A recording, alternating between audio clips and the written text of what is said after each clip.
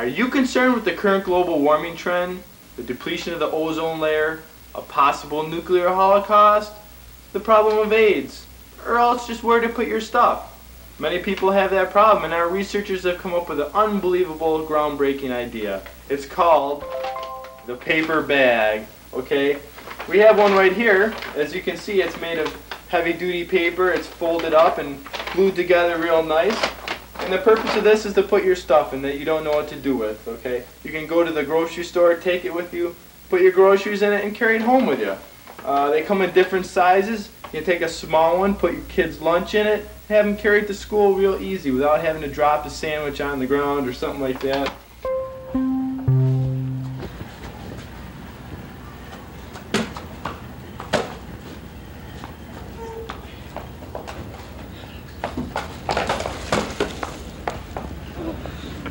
Excuse me, miss? What?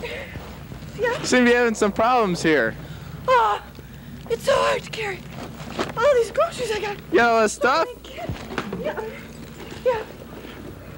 What? Can you just imagine if you had something to put that in? Wouldn't that be nice? You ever see one of these? What? No. It's called a paper bag. Here, let me show you something.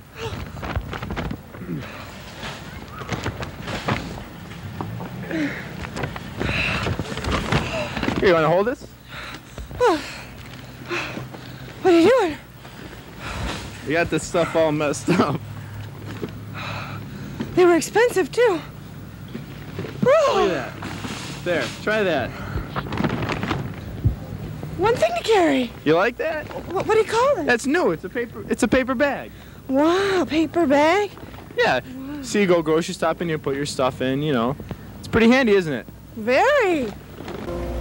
Hi. Hi. I'd like to buy this lunch-size paper bag, please. Okay. Down. 107, please. 2.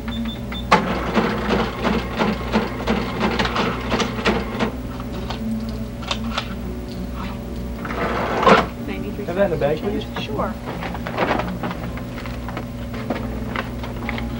And your receipt. There you go. Thank you. You're welcome. Order one today. Don't get stuck. Stick it in a paper bag.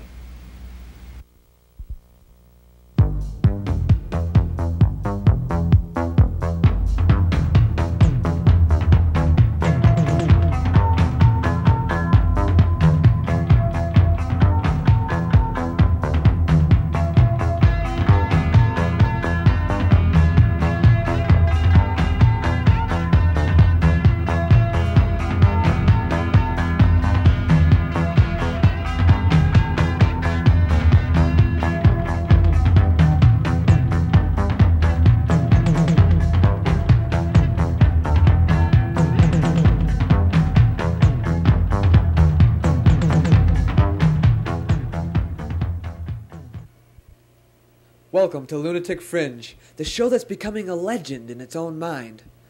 I'm David Ringo, producer, and you're in for a great show tonight. But first, a test from the emergency broadcast system. Take it away, guys. I'll be in my dressing room. Thanks, Mr. Ringo. I just hooked up this emergency broadcast scrambler here. As you know, it's a state law. We have to do this once a month here at the station. Dirk here's our maintenance man. Let her rip, Dirk. I'm not precisely convinced as to which button I was directed to push here. I told you to press that one. This one, well, are you sure about that? Because earlier you mentioned that I should depress this one here. No, I didn't. I told you to press that one right there. Well, according to the control panel here... Dirk, just press that button right there, that one. Okay, here we go. Oh, I suppose that is the one there. Yeah. It's a little loud. Let's see if we can't turn it down. Where's that instruction manual I gave you? Instruction manual? I was never given an instruction manual. I guess I gave it to you. No. Oh, great. Now you lost it. Folks, this is only a test. Only a test. It is not, I repeat, not a real emergency, mind you. If it were, of course, a real emergency, we would visually instruct you as to what to do and to where, and you know, and so which course of action you would want to undertake and which station. So remember that, yes, and so this concludes this version of our monthly emergency broadcast informing system. That was pretty good, Dirk. No, Yeah. turn it off. Yeah, right. So I'll just push the same button here. But Let me see. it's still not. It's just. Oh, great. Now you broke it. How about We gotta get this thing on. something's not? Uh-oh. Oh no. I don't see anything under here. This is getting to be a real emergency. Yeah. Folks.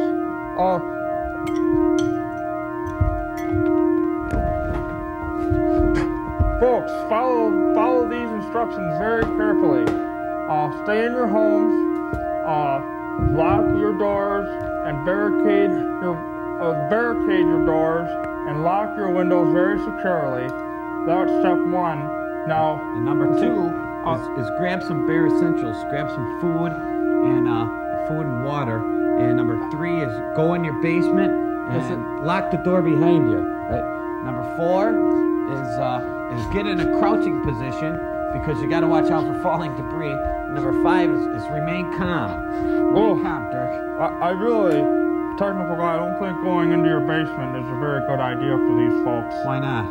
Well, basements are breeding grounds for arachnoids. Well, cut it out. Those disgusting little We got to get this thing off. Oh. Yes, upstairs would be safer. Go up into the main part of the house, possibly even the attic. Oh, no, not the attic. The attic would not be good either because of the slimy creatures.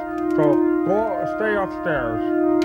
Oh, this is becoming a real tragedy. Yeah. Oh, what is going on here, guys? Oh, Mr. Ringo, we had this Trying to get the this scrambler.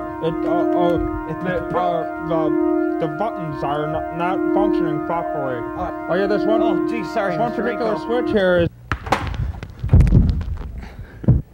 That's better. Now get this thing out of here. Okay. Sorry, Mr. Ringo. Oh, my love. Thank you, Carlos. Thanks, James. James, this is quite a fine restaurant you've chosen here. This is wonderful. Very fun. Where have you heard about it before? A friend of mine, Bill, told me Beautiful. about this. Excellent, excellent. I'm so hungry. You smell the food, the aroma even makes me hungry. I can Smells just great. imagine what the food is. Can't wait to order. Yes, it is. Good evening, ladies and gentlemen. My name is Alfred. I'll be your waiter this evening. Would you like something before your meal? Perhaps some wine? We have a fine wine list from our wine cellars. May I suggest maybe a Chablis or a Burgundy? And our house wine is also very excellent. Recommended very highly. House one. Okay. How about I bring you a half a carafe? If you enjoy it, I'll bring you the rest of the bottle. Sounds quite fun, Alfred. Okay. Share these menus with your spouses or your dates there, and I'll be back shortly. Thank you very much. Thank you. This looks so fun. Oh my goodness, I don't even know what these All things the are. food they got here. Oh my. I can't even read that. I know. What should we get? Oh, this looks so excellent. I can't decide. This looks Maybe we wonderful. could get this dinner for French? two. Oh yes, that would be so wonderful. So glad we're here. Aren't you glad? I don't know if I'm going to I love this place. Let's see the next piece. Oh, this is so. Here's your wine, sir. Would you like to taste the wine? Oh, very good, my man. Let's see what you have here.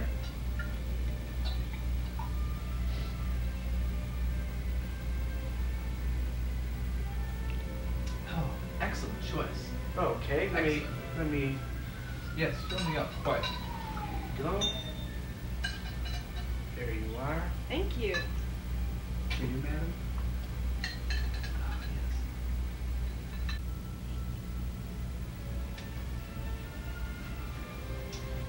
For you, This is sir. quite the wine, is it not, my love? Perfect. Oh yes. Good choice. There you Thank are. you so much. Well, Alfred suggested it. Our fine waiter. Now, may I take your order? I was wondering, what is the shrimp Feliciano?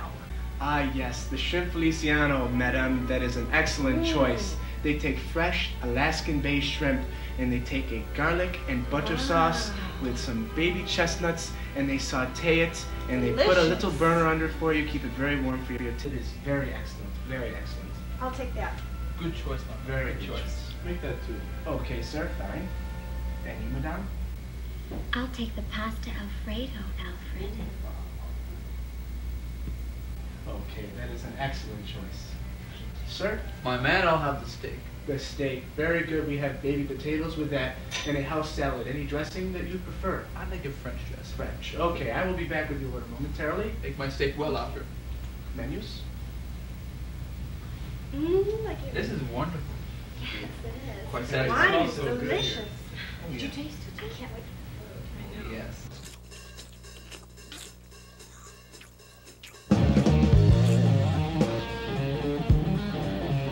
Brian! Will you get out of there, Cat? I need you in here! What the double H is going on? Travel! Go get whining, will ya?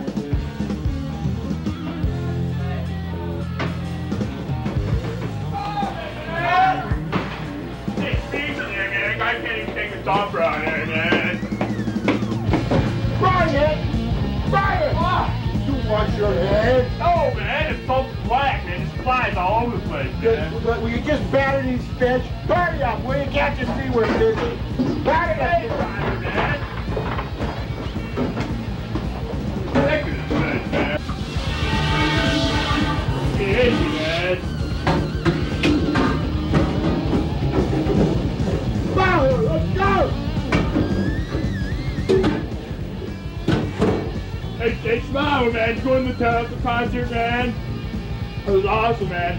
After the concert, we went over to Billy's house and we got bombed. We had 4 kegs there. I downed 1 whole keg myself. It was great. Yeah, man. It was a whole keg, man. Not a keg. I filled the toilet with puke, man. It was so fun, man. It was great, man. Oh! Where's my garnish? I set it right there on the table. I think I might have thrown it out. Well, get it, will you please? I need it. Hey, come on, I got 2 specials that I need another, I need a number 3, okay? And hurry it up. And burn some bull for me, all right? I haven't got time. Hurry up. Come on! This guy thinks he is, man. I've been here 3 years, and this guy walks in here and thinks he owns the place, man. Get out of the way, Yahoo! Talk about class. Oh, yes, my love. I wish we could come here every week. I say, is that a Van Gogh? Look at all the beautiful people here. Isn't our waiter nice? He's so nice. That's Dan Quayle over there. Wow. Oh, yeah. I heard a lot of intellectuals came here. Oh, yeah.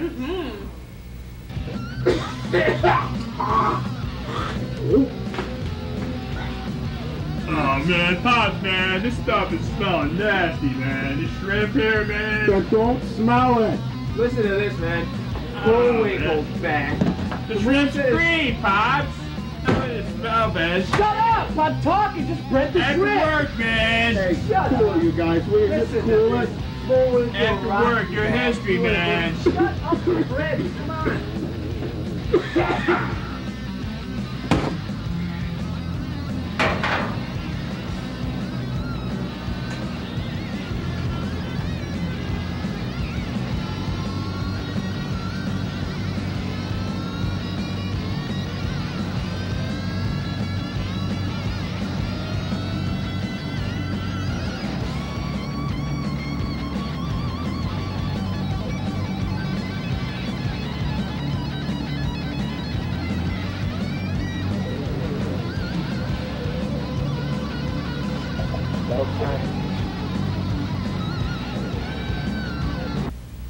I'm so hungry. Excuse me, sir? Oh, yes. Thank you. I think the food's This is quite the night, is it not? Oh, look at that. Oh, yes. Your steak, sir. Oh, yes, thank you. Oh, Your thank you. shrimp, madame. Thank you. Oh, I can't wait to get how delicious. Oh, yes. Your Oh, steak looks your knife. fine. Your knife, my love. Thank you. This is my fork. Here, dear. Thank you. And your shrimp, sir. Excellent outfit, thank you. And oh, by the way, give my compliments to the chef. I'll do that. I'll be sure to pass that along to him. And if there's anything else I can help you with, just let me know. Thank and I'll be you. right here for you, okay? Alfred, Yes, sir. before you take off, I would like I'm sorry. I know you give me excellent service. No problem. But before you leave, I would like to have this steak just a little more well done. I can see what you mean, sir. I'll take care of that for you. Well, thank you. What a nice waiter we have. He didn't mind taking it back for me.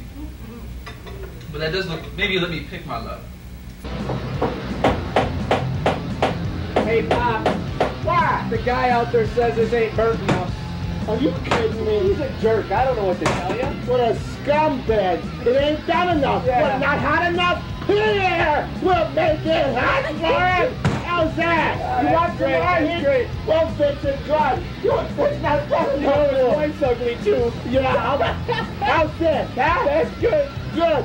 Take that out, sir. Man, I love it, Pop. I love it. Where's the nerve of that guy? I don't believe it. Here's your steak, sir. Oh, yeah. Sorry about that. I'm sure it'll be much more to your liking. Thank you very much, Alfred. I'm sure it will be. This looks delicious. Perfect.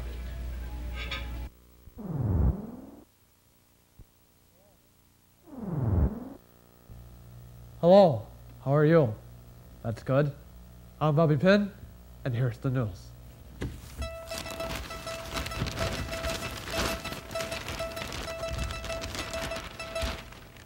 The National Enquirer broke an exclusive story this morning, which reveals that Iraqi leader Saddam Hussein is in fact Elvis Presley. CIA analysts have confirmed that photos of the rock and roll legend taken during the 1968 Las Vegas comeback concert are anatomically identical to those run by CNN of the pesky Middle Eastern ruler. Elvis is speculated to have purchased Iraq with profits gleaned from the sale of Graceland souvenirs. While the CIA refuses official comment, informed sources confirm that the August invasion of Kuwait is a direct result of the king's continued abuse of Quaaludes and his compulsive need for attention. Tabloids. Everyone already knows that Elvis is currently working here at Lunatic Fringe Studio. What else we got here? Elsewhere in the news, police are looking for information on a series of mail thefts in the Heighton Hill area. A man has been seen stealing mail from the boxes on the streets. The suspect has been described as a middle-aged man with black hair and a mustache. He was last seen wearing a blue coat and cap, both bearing an insignia which police have surmised to be an emblem of some kind of organized crime syndicate. If you have seen this man or anything pertaining to the Eagle Mob, please get in touch with the authorities as soon as possible. On the eastbound 290, a tractor-trailer transporting a load of lead hit a Yugo head-on yesterday, sending it hurtling through the air until it splattered up against the sound barrier. The accident caused the biggest car pileup in history, starting from Sheridan Drive, passing the 990, and going all the way to the Grand Island bridges. On the scene now, we have Bill Board, and he will fill us in on some more of the details of that horrible accident. Bill?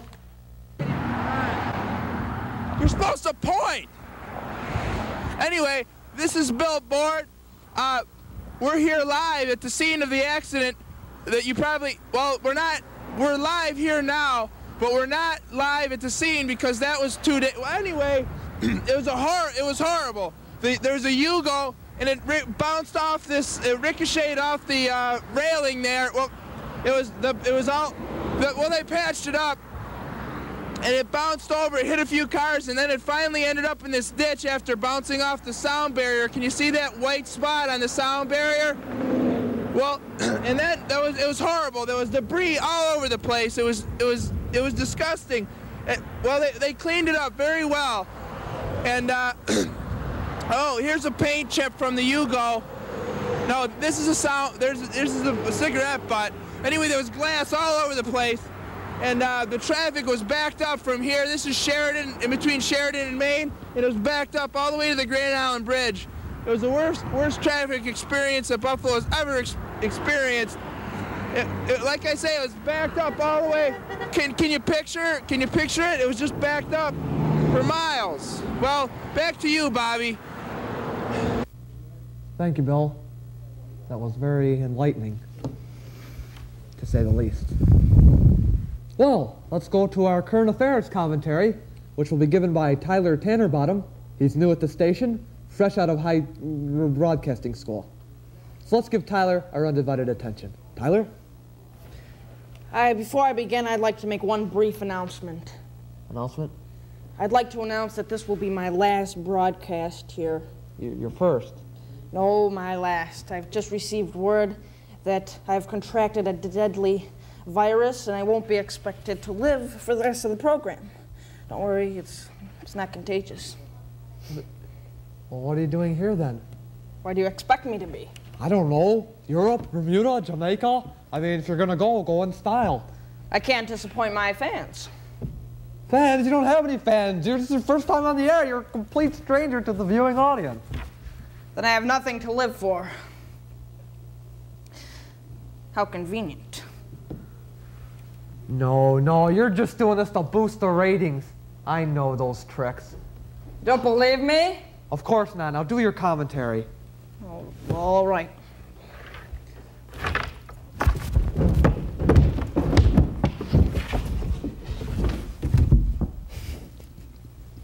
Thank you, Tyler, for that report. Do you have the winter blues?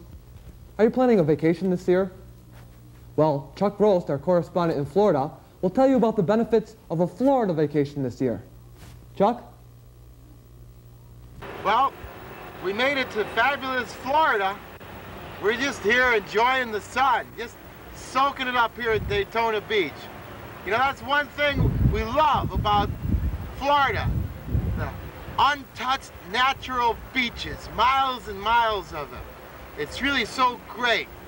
And I want you to notice, if you would, if I put my feet just like this, and if I make sure that my arm is over here, I can really kind of feel the sun's rays, you know? It's really great.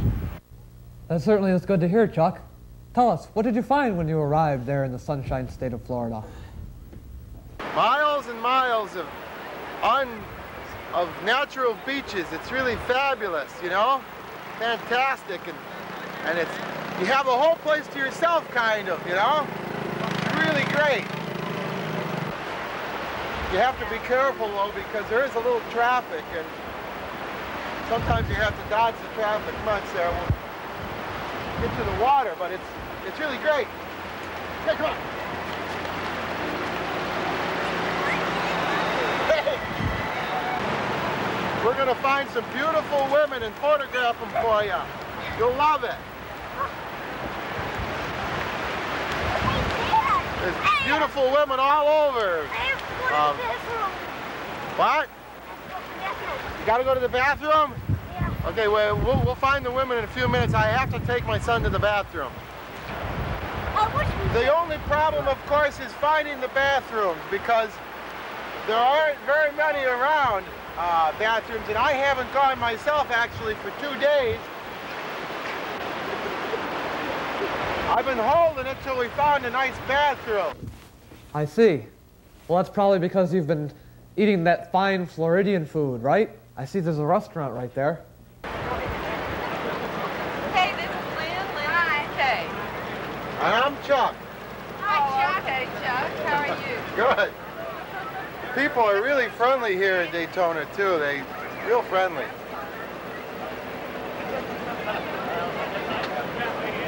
Here's some of those girls I was telling you about. Uh-huh. Tell us, Chuck, is your family enjoying the vacation? How do you like Daytona? Great! Think it's fun? Yeah!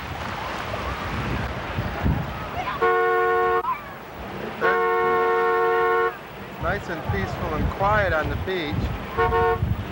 There's a few girls that I had helped them fix their air mattress, and they were real nice. Let me fix their air mattress for them. Well, thank you, Chuck. For those of you who are still deciding whether they should go down to Florida, I'm sure Chuck helped you to make up your mind. That's all the news now. There'll be more news later on this IBC station. This is Bobby Penn, signing off.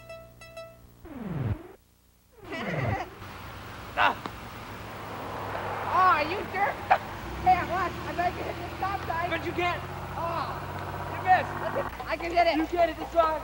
Oh! You hit me. Oh, and it do snowball so hard, it's gonna make your mother cry. Oh! Wait, hit the car. Hit the car. Let's get it. Let's get it. I wanna hit the car. I made a nice ball. All right, here goes. Ready.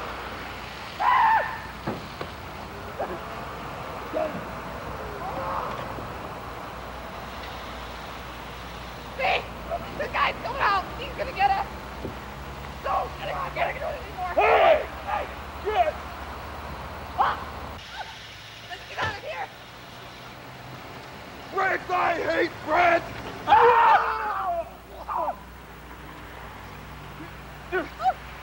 Brett, I can't stand Brett! I got it with a real big one. All right!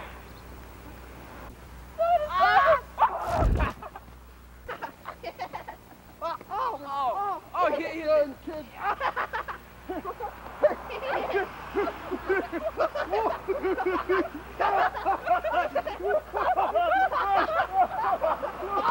Car's coming. Wizard, here comes one right now. Here comes one now! Don't hit it. Get it. Get it. Get it. Got it!